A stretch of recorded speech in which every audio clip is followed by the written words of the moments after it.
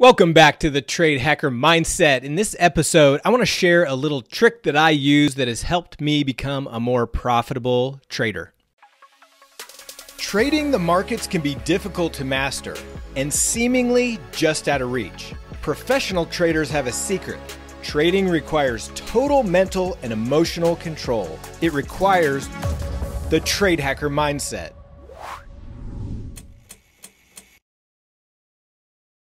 All right, let's jump into this discussion. I want to share something with you all that has helped me actually become a more profitable trader. And this is going to sound potentially a little bit counterintuitive at first, but it works. And so I want to share it with you. So one of the things that when we day trade, we stream live every morning to our community for the first 90 minutes of the day. So from 8:30 a.m. to 10 a.m. Central, we do intraday trading, we day trade, and one of the things that we use to do that is volume. So we look at volume to help us determine if a move is running out of steam, and we use volume to help us determine if a price of a stock is going to continue in a direction. Okay, so there's some different criteria that we use to help us determine this, but that's one of the things that we use. And so when I'm looking at my trades, and I get into a trade based on this very specific criteria,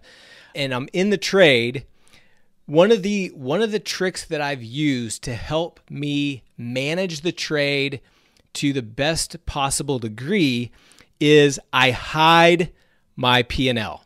Okay, so when I'm trading, I actually remove the P&L on my platform.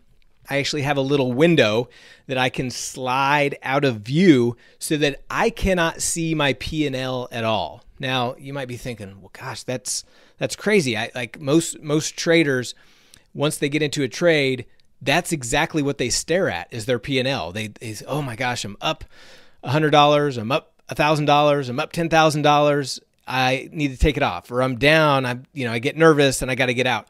And that's actually a very detrimental thing to your trading, because if you are focusing on your P&L, then it's taking you away from your focus on your actual trade. So what I do is I hide my P&L, and the only thing that I look at to determine whether I'm getting out of the trade is I look at the chart right in front of me. Now, I know that sounds simple to some.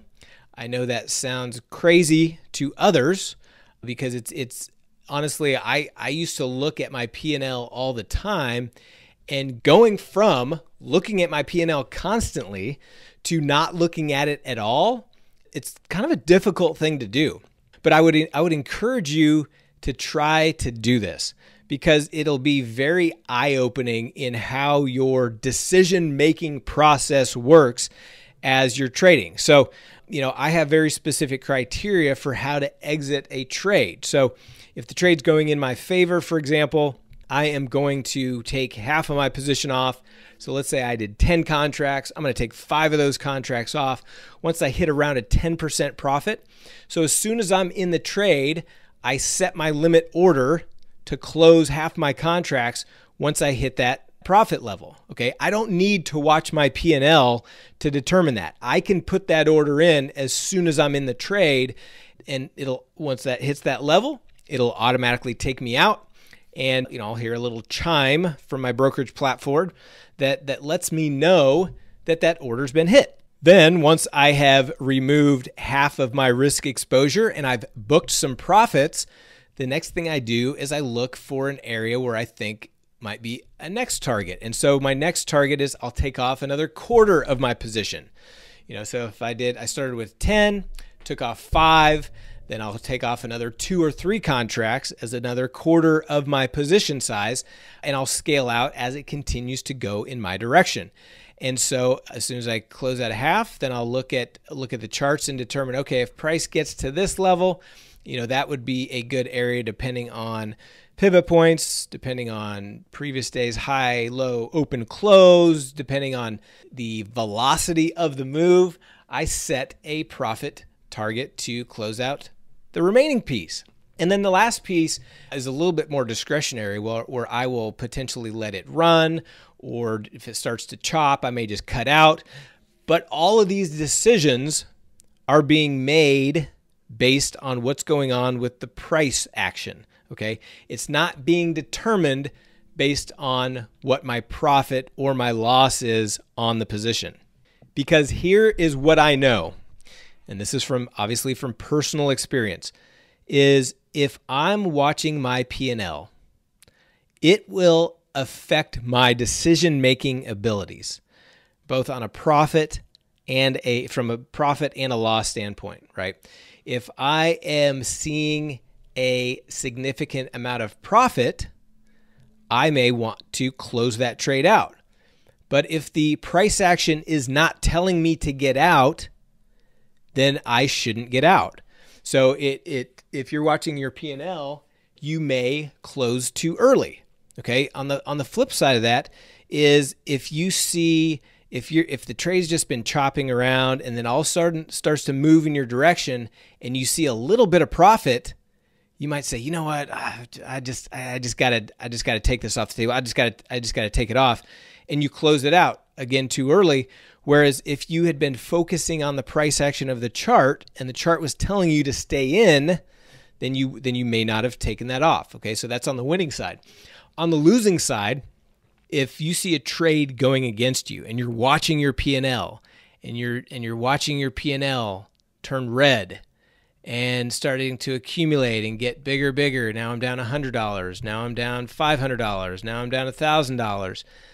You know, depending on what size you trade and what your risk tolerance is for those P&L swings, that's going to affect your decision making on closing out that trade. Whereas if you were just looking at the charts, if you hide your P&L and you're just looking at the charts and you're only making trading decisions based on what the chart is telling you, it's going to take that emotional factor.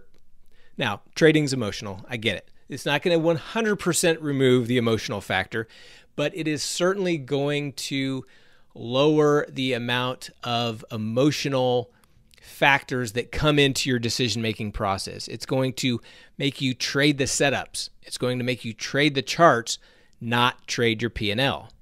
You know, I would say, you know, in my self-analysis of my own trading over the years, I would say one of the bigger issues when it comes to my trading is holding on to trades longer than I should. And it works both ways. It works. Sometimes I hold on to trades too long, even if they're going in my direction, because it's the whole greed factor. Okay, I'm up $1,000, but I could be up $2,000 if it keeps going. That kind of mindset. So I'm holding on to positions too long from the winning perspective, and sometimes I hold on to positions too long from a losing perspective. Oh, now I see my account, my P&L going down. Well, I don't want to take that kind of loss. Surely it's going to bounce back. So I hold on to it too long. And what inevitably happens is it continues to get worse and worse and worse, right? That's Murphy's Law. So in my kind of self-awareness, I realize that can be an issue for me. Now, I've gotten very good at controlling that over the years, but I know that that's a tendency that I can have. And so by removing the P&L from my screen, by not viewing the P&L while I'm in a trade, it really helps me focus on the chart and get out when I'm supposed to if it's a winning trade, and get out when I'm supposed to when it's a losing trade. So even if you're not sure if this can help you in your trading, I'm going to go out on a limb and say it will. And so here's what I would just ask you to do. Try it out. It's going to, and just understand, it is going to be uncomfortable at first. You are going to feel like you're flying blind. You're going to feel like, oh my gosh, I've got to see how much I'm up or down on this trade. But I promise you, if you can practice hiding your P&L and just focusing on the charts, like I said, it's going to take a lot of the emotion out of this. Now, if you are struggling to find consistency in your trading, this can also help you. And remember, we talked about this a couple episodes ago, where if you want to make a change, if you want to make a positive change in your trading, you have to change your environment.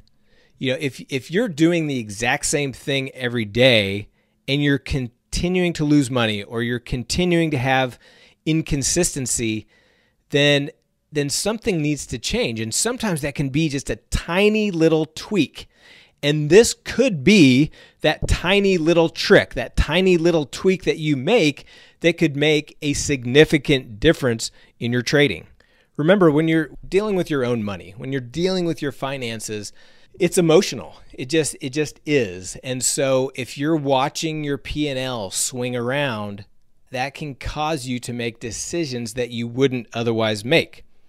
Whereas if you're just watching a chart, you don't have the same emotional attachment to that chart that you do to seeing money come in and out of your account as your P&L swings as you're in a position. The other thing that this will help you do is become self-aware. One of the biggest struggles for especially newer traders is being aware of how their emotions control their decision-making process. And so when you first try hiding your P&L, you're going to have a little bit, like I said, you're going to have some anxiety, but I want you to think about how you're feeling when your P&L is hidden. I want you to write down how you're feeling when your P&L is hidden. It'll create an awareness about your emotions. It'll create an awareness about yourself that you may not have seen before. And we all know this is, the whole topic of this podcast is mindset. The mental struggles that you have sometimes are just little blocks that we have in our mind that if you just tweak it a little bit, it can help tremendously. And I think this is one of those things that I want you to try that can really shed some light, not only on your P&L and potentially make you a more profitable trader, but will also help you be more self-aware about your decision-making process and how your emotions affect those based on your P&L swings. One thing that I also do during my trading, if I catch myself taking a peek at my P&L, or if I even catch myself thinking about my P&L during the trading, sometimes I'll take a little time out. I will, take a couple deep breaths. I'll hide it, and I will either talk out loud or I will write down what I'm seeing in the markets at this time. Is there a bullish sentiment? Is there a bearish sentiment? Is the market coming to a grinding halt? Is it extremely volatile? I'll just kind of try to reset and refresh my mind, because if you're watching your P&L, those different thoughts start to creep into your mind, like, oh my gosh, I don't want to have a red day. And let's say I had a red day yesterday. Oh my gosh, I don't want to have 2 red days in a row. Or maybe you're on a real hot streak and you've got 10 winning days in a row, and you don't want to break that streak. And so you start focusing on your P&L. Oh, and you start taking winners too quick because you're trying to just keep that profit, keep that green streak alive. And all of those things ultimately are going to work against you in your profits over time, not help you. Your goal as a trader is to be market focused, not money focused. And if you follow this exercise of not watching your P&L, it's going to create a positive habit. And this is going to help ensure that you're keeping your mind in check, and it's keeping your mind in the flow with the market, not on your financial goal or the monetary P&L swings that you're seeing. So I hope this was helpful. If you want to join a community of traders, like-minded traders who are all focused on helping each other become better traders, go to community.navigationtrading.com. We also have a free membership that includes an options basics course. It includes an implied volatility indicator that you can put right on your charts, and it includes 4 core strategies that we teach. This is all at no cost. If you're interested, just go to community.navigationtrading.com and meet some of the other great traders that we have. Everyone has the sole purpose of helping each other become better traders. I look forward to seeing you on the inside, and we'll see you in the next episode.